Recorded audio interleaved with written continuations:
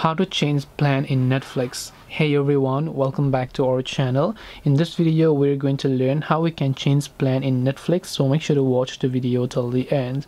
Now to basically change the plan in Netflix, you have to log in from your browser, not the app. Open your browser, go to netflix.com and log in.